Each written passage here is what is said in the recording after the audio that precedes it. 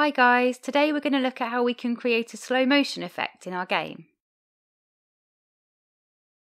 As always, if you prefer written instructions, you can find a link to the text version in the description. We're going to start with the project we created in our Colliding with Obstacles tutorial.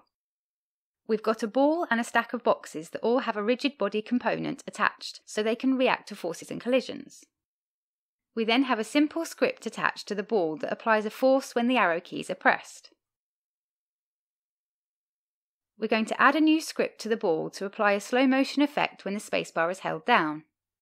To do this, we'll select the ball in the hierarchy, click Add Component and add a new script called Slow Motion.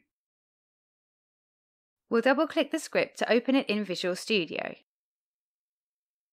To run in slow motion, we're going to change the timescale for our game. We'll add a public variable for the scale we want to apply when the spacebar is held down. A value of 1 will result in the game running at normal speed. A value of 0.5 will result in the game running at half speed.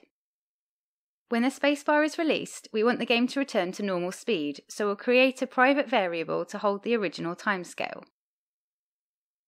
It's also recommended to scale the fixed delta time value when changing the timescale, so we'll also add a private variable for storing the original value of this. In the start method, we'll set the value of the two private variables.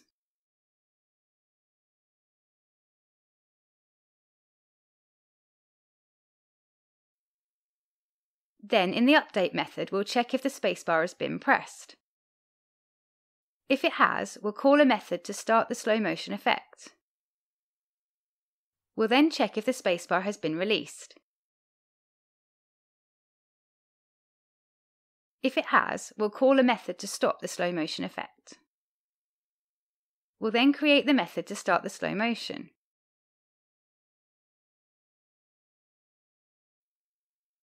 In here, we'll set the timescale to the desired slow motion scale. We'll also scale the fixed delta time accordingly. We'll then create the method to stop the slow motion.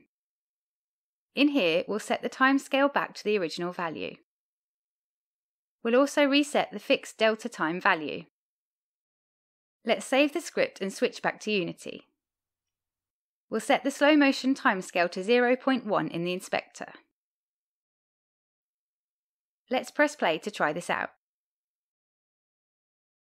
We can now move the ball with the arrow keys, and when we hold down the spacebar we'll get this cool slow motion effect.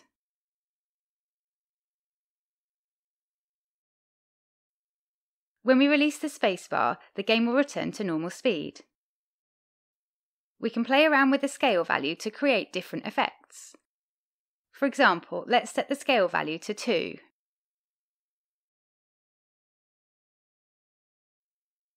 When we press the spacebar now, the game will run at double speed. Okay, that covers everything for this tutorial. Hope you found it useful. Please leave any questions or feedback in the comments, and don't forget to subscribe so you don't miss the next one. Thanks guys!